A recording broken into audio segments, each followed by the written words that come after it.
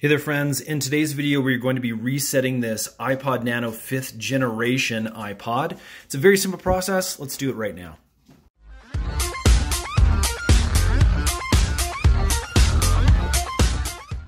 Okay, so for this reset, and again this is going to be a factory reset process, you are going to need a computer with iTunes. You can see right there that I've got my Mac opened up and I've got iTunes open. I'm in dark mode, which is why iTunes is currently looking like this. I have my iPod Nano, and what I'm going to do is simply take my USB charger and I'm going to plug it into one of my USB ports on the right hand side. And what that's going to do is it's going to automatically connect the iPod to my iTunes. Okay, so we are currently on my computer now. We're looking at iTunes, and what we're going to be looking for is actually up here, you'll have a little iPod symbol that will show up once your iPod is connected to your computer. I'm going to click on that, and as you can see, it's going to bring up all of our specifics on this Nano. It's a 15 gig Nano, and all the software is up to date. If you wanted to update your software, here's where you can do it. You can hit the check for update. But what we want to do is actually restore this iPod to its original factory settings. I'm going to click on that. And then it's going to bring this up and ask us, hey, are you sure this is what you want to do?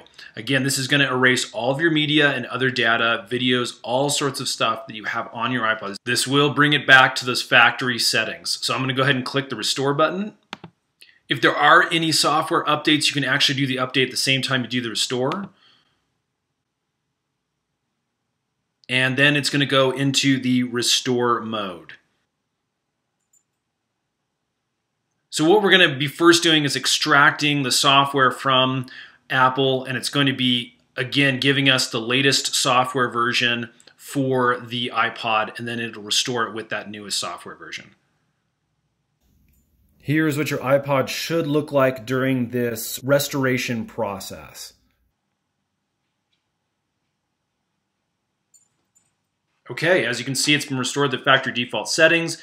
It's ready to restart. As you can see, the Nano is currently restarting. You'll get that Apple symbol. It'll take another few seconds, and then it should come on in that cleaned up factory default mode.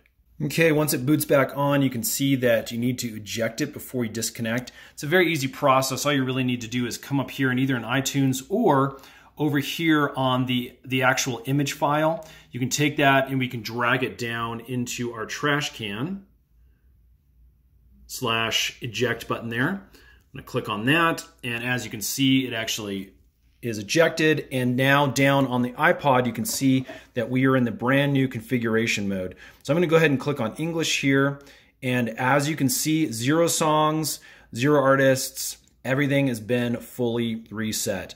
So that's the process, friends. If that's helped, would you guys hit that thumbs up button for me? It really helps us make more great videos like this, and subscribe because we got a bunch more tutorial videos on the iPod and a bunch of other tech coming up soon. Thanks so much for watching.